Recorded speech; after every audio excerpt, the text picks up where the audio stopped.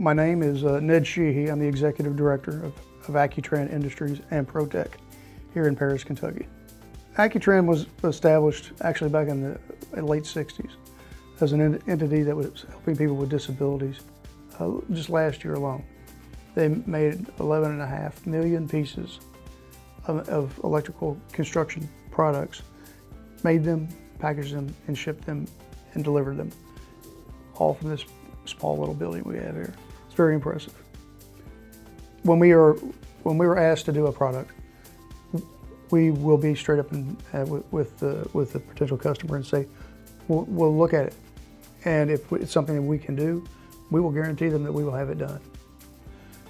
One of the things that we also like to make sure people know is we were helping people with disabilities here, but for AccuTran Industries. In 2018, 2019, when you combine together those 2 years, our employees made over $523,000. That's money that is brought to the economy of Paris that would not be here unless it was for us.